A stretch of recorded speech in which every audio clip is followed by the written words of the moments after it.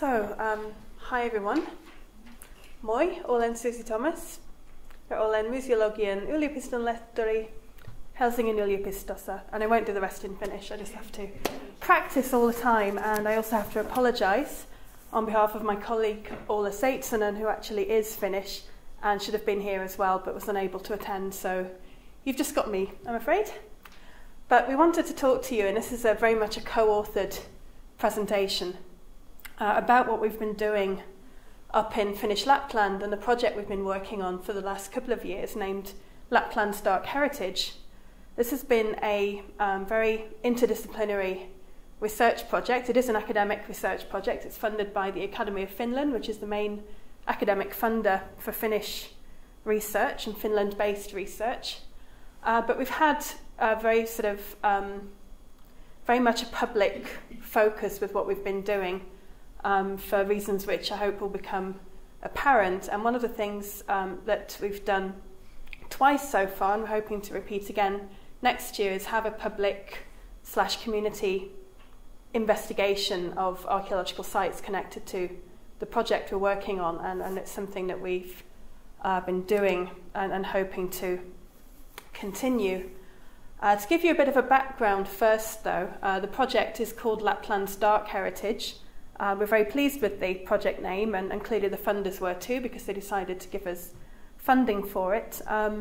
It's not just a sort of nice-sounding soundbite, though. It is very much an area of interest and debate in current cultural heritage studies and also in tourism studies, and it actually derives arguably from the slightly older area of interest that started to develop in the 1990s of dark tourism. And this is quite a useful schematic that we often come back to from Philip Stone, a dark tourism expert from University of Central Lancashire, which is really sort of trying to conceptualise this idea of sites connected with dark histories, with difficult pasts. And Stone argues that sites can have different levels of darkness depending on where they are, depending on the temporal relationship that we have to the events that they are connected to. They're almost always sites of atrocity, and Stone argues that the darkest of dark tourism sites are, as you'd probably guess, the death camps. A site can also transition and become lighter or darker depending on how it's treated. So especially with tourism sites, the more commodified they become, the more prepared for consumption that they become. In some ways, they become lighter as well. They become less, if you like, authentic. In the same way, a museum exhibition about something isn't as dark as the actual location where the event took place because it's not got that geographical connection. And some of these ideas we think can also be extrapolated onto heritage more broadly. Obviously, heritage is more than a tourist attraction. That's often an important element, but it means a lot more to different people too. And it can be for family connections, for local interest, for a sense of place, as we've been discussing already today, and so on. Give you a bit of the background information. This is another sort of area of interest around the German military experience of war. And on this case, unlike World War I in the previous paper, this is Second World War. And Finland has quite a sort of interesting history during this time, during this period. Although Finland were never formally allied with Nazi Germany, they were what were known as co-belligerents, so they did sort of cooperate in various ways. A lot of this was to do with the 1939 invasion of Finland by the Soviet Union and the beginning of the Winter War, which obviously, although it ended quite quickly, it became very apparent that war with Soviet Union was bound to start again soon, and so it was important to find support and help as a very small nation with that. And so Finland cooperated with Hitler's Operation Barbarossa, which was this idea of invading Soviet Union from the north, from the Arctic. And more than 200,000 German soldiers became stationed in Finland, mainly in the north of the country, in Finnish Lapland and the areas just to the south of there. Locally, it was quite a positive period in some ways. Actual fighting was quite limited, it ended up that the German soldiers weren't particularly well prepared for Arctic conditions, and so it was quite stationary in terms of actual conflict. But there was a lot of development economically that happened. Roads and infrastructure were built. There was talk of the Lapland salary, that you could actually get paid quite a lot if you were prepared to labour up in the north. And as you can see from the photos, a lot of other kinds of friendships developed as well during that time. However, in 1944, things changed after the so-called Continuation War, which was sort of the next fight with Soviet Union after the Winter War. Finland had to sign an agreement with the Soviet Union to expel the German soldiers from the Finnish territory, and this meant that the former brothers-in-arms were suddenly enemies. This led to what was known as the Lapland War. Don't worry if you've not heard of it, not many people have. It's not as famous even within the Finnish sort of official narrative of Second World War. It's not as well known as the Winter War or the Continuation War, which is sort of seen as these heroic battles against the huge enemy to the east. Whereas Lapland War was quite an awkward war in many ways. I've just on these slides there got the statistics, so you can see a lot of the material damage. The photograph here. Is there a pointer? Maybe. Okay, I can use the mouse. Okay, so this top photo is actually the city of Rovaniemi, which is the largest city in Lapland, and you can see it was really just reduced to chimneys and random parts of building. And you can see the anger. This is a sign left by German troops. Thank you for nothing, so-called brothers-in-arms. And there was a real sense of betrayal as they left Finland and literally destroyed everything in their path. So a lot of older architecture and other heritage is just not there anymore in Finnish Lapland as a result of this.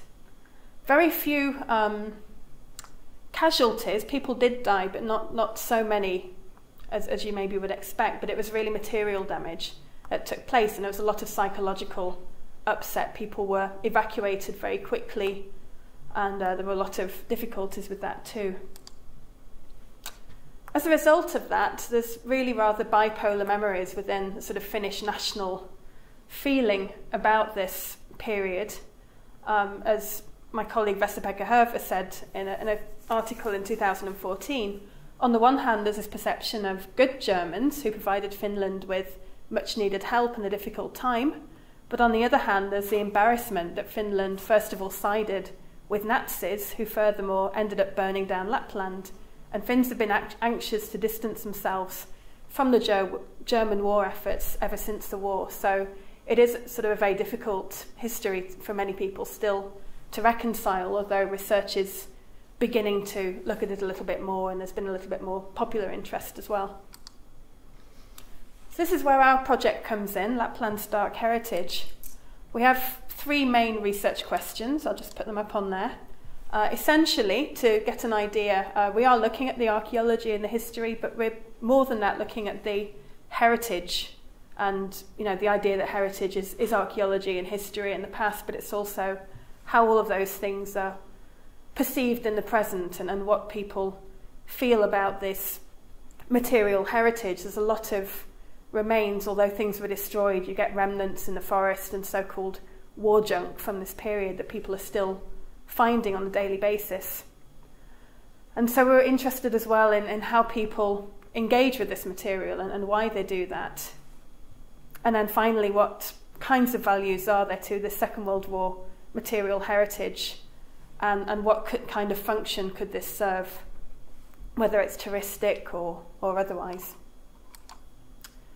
So we've had quite a range of different activities and research approaches as part of this project. It's a team, several of us coming from different backgrounds.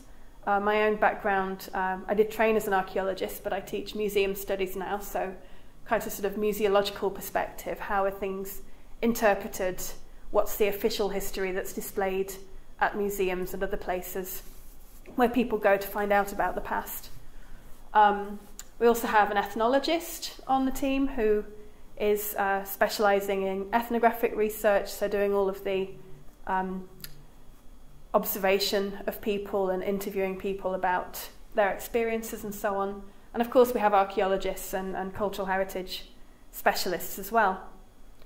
So one of the things we were quite interested in doing was having some kind of public excavation up in Finnish Lapland. I should say, as a bit of background to this, that although there are some opportunities to engage with archaeological heritage in Finland, it's not the same as in the United Kingdom. So there isn't that tradition of local community archaeology groups going out by themselves and developing their own research agendas and calling on professional assistance as and how they need it. So that isn't the same. It's not the same kind of context in Finland. So actually having an opportunity to engage in archaeology yourself as a non-archaeologist is relatively unusual still in Finland. It's not completely unheard of, but it's unusual. So we had a first excavation in 2016 in a village called Inari, which is several hours north of the Arctic Circle, and in the village which is also the Sami capital of Finland. So this is where the indigenous Sami people live. And our partner was the Sami Museum, Sida, that helped us organise this excavation. And we excavated a military hospital site just to the side of Inari. Previous to this, the site was really only known to some of the local villagers who remembered or had been told by parents and other relatives that there'd been a military hospital on site. There's very little record of a lot of the activities, because one of the things that happened when the Germans retreated was they also burnt records. So it wasn't just buildings, it was also plans and records that disappeared. So this is another time when archaeology does step in where history can't. We were really surprised at the popularity of this first excavation. We took on about 12 volunteers. We didn't want too many for safety reasons. We wanted to make sure everybody had enough supervision and so on. And within 6 hours of announcing the spaces online, it was fully booked. So people were quite quick to join. And of course we had this ethnographic component. So we were interviewing the volunteers with their consent. We were talking with them about their perspectives and also talking to local villagers. Some of the volunteers were local, others had travelled from further afield, such as the south of Finland, because they really wanted to be involved. Some of the villagers didn't want to excavate, but they did want to be involved in other ways. So we had regular visitors to the site and people wanting to share their recollections and other stories that they'd heard about the site. So there's another picture there. You can see the weather was, of course, as fantastic as you'd expect it to be north of the Arctic Circle in August. This year we had another excavation, Inaridig 2, we called it imaginatively. This is at a different site, still on the outskirts of Inari village, at a place called Hyjälahti, a couple of kilometres further north, again with Sida as our partner. Of the volunteers, 5 of them came back again. This included 2 medical doctors from the south who were particularly interested the previous years because they were also interested in medical history, and they were actually invaluable for helping us identify some of the medical equipment that was being found. And we found every year that people bring expertise, and I think I'm really preaching to the converted when I say this, because you all know that people who aren't archaeologists actually bring a lot more to the table a lot of the time and bring a lot of other experience and knowledge that if archaeologists were doing it on their own, they just wouldn't have. This year we also had 2 professional conservators volunteer who, they were Finnish, but they lived in Sweden, and they came across to excavate with us. We also had a retired criminal policeman who had been a specialist in forensic recovery, so we had a real wealth of different expertise working with us. As with the previous year, we had a lot of media interest. Now, there's a film as well, but I'm not going to show it because I think there isn't time. I might put it on afterwards, or I can share the link. We have a YouTube channel, actually, with several films of things we've been doing, so if anybody's interested, I can share that information. This site, unlike the previous one, which was quite clearly a hospital site and also in original Inaridig, we found a lot of evidence for burning, so we found glass that had melted and so on. This time, according to historians and sort of received wisdom, the site we were on was supposed to be a German-run POW punishment camp, so not for German prisoners, because they were the friends in this case, something as a Brit I have to keep reminding myself in the context of Finland, it's the kind of the other side of the coin, if you like. But for prisoners of war from primarily Soviet Union, this camp, what information there was suggested it was especially for Jewish prisoners of war, and it was a punishment camp, so it was somewhere you were taken if you'd not been behaving properly.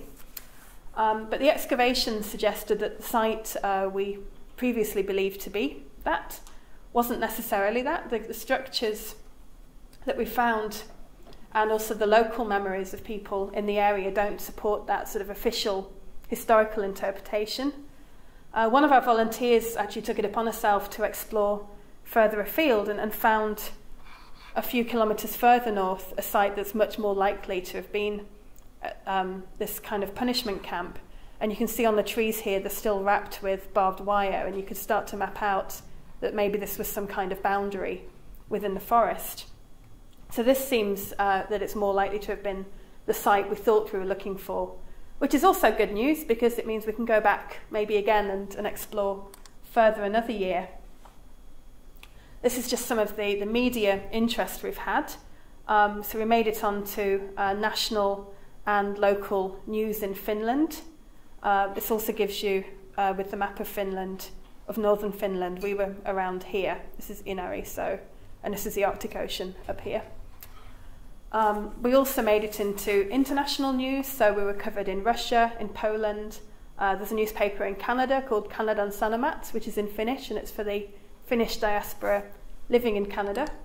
They were also interested. And we found, and I think this is something that you get when you work with a range of different people, some quite interesting other interpretations too. As you often get with sites of conflict, and I think, Andy, we've discussed that there's also been discussions of haunting and that kind of thing at Stubbs Camp as well. That there are local stories and there are local ghost sightings. And of course, as you probably would expect, sites, especially prisoner of war camps, are seen as evil places. People have a bad feeling when they go to these places. Within the context of northern Finland, there's also larger issues. There's an issue of colonialism. It's an indigenous Sami territory, and many do feel that they are being occupied by Finland. And there was a massive impact on Sami ways of life due to the war, and things changed quite a bit afterwards for many people. And of course, having these connections to Germans as well, and there's a number of groups formed nowadays in Finland for the offspring of German soldiers, and this was again something that maybe wasn't talked about for a long time, but now people are starting to try and explore that a bit more closely and reconcile with what that means for identity and family ties and so on. One particularly interesting thing that happened after the first excavation we did in Inari was a real haunting experience, and one of the volunteers had visited another prisoner of war camp, and you can see in the picture here this is the remains of one of the huts. So in some places there is quite stunning material still visible, and there's still structures that are visible. And this is at the site called Kankaniemi, which is a little bit south of Inari village. And so this volunteer had explored and had a very strong feeling of experiencing a haunting, and she's quite certain that she encountered the ghost of a Soviet prisoner. This was followed up later by a dream to one of her relatives with the message that there's many of us still in the forest. So it was a very powerful experience, and it got to the point that it was eventually, by October of 2016, arranged to have a special ceremony to help this particular camp, and an Orthodox cross was raised and a memorial service took place. Now there is an Orthodox priest locally. There's a particular ethnic minority within the Sami called the Skolt Sami who were originally in an area called Petsamo, just to the east of where we were. And this was part of Finland that was, what's the word? Taken, I guess. Ceded, that's the word. It was ceded to the Soviet Union, and the Finnish and Sami residents were evacuated to what was left of Finland, and so the Sami were displaced from their traditional land, and there's now a very small community in eastern Lapland, and they are Orthodox by faith, so they have an Orthodox priest. And so the Sami Orthodox priest came and did this ceremony. I wasn't able to go, unfortunately, but a couple of my colleagues did come up from Helsinki because we were all invited to this ceremony, and there were also quite a lot of local residents and even some local media came. And they had this memorial service, which, as we learnt in Orthodox thinking, actually sent positive vibes back in time. So the reasoning was that by having this memorial service now, it was actually sending peace back, so that the suffering of the people there in the 1940s would have been lessened. So this sort of idea of being able to travel across time, which I think is really fascinating. It also, on a practical level, stops the site from being haunted in the present. So that was another reason to do this. So putting a cross there actually takes away the sort of bad vibes that would have been previously there by it being a prisoner of war camp. So in terms of what we're going to be doing in the future, we do want to return to Lapland next year. Unfortunately, the Academy of Finland grant runs out, so we're in the situation of looking for more funding to do more. We're hoping we can do Dig Sodankylä, which is a little bit south of Inari. And this would be focusing around Vuotso, which is in the municipality of Sodankylä. And it's the southernmost of the Sami villages in Finland, and also has a very large German base and POW camp around the site. And as you can see from the pictures, a lot of the things are still very visible in the forest. We're hoping to partner with the local school and again with CEDA. Some of the volunteers are interested in being involved, so the conservators who volunteered may come back to actually run their own workshop about conservation. And there's interest as well from the Museum Gallery Alariesto, which is one of the main museums in the area in the town of Sodankylä, also in hosting an exhibition as a result. So we see this as going on. I think it's fair to say that everybody that's involved with this project would happily keep doing this for the rest of our careers. And there's also that feeling when you start to work with local communities that you don't want to stop that relationship. You want to be able to keep going back and doing more with people, and hopefully giving them the impetus to conduct more investigations themselves. But of course it does depend on money. So that's just a fairly quick overview, I guess. There's more information if you want to find it. We're very social media active. Thank you. Kiitos.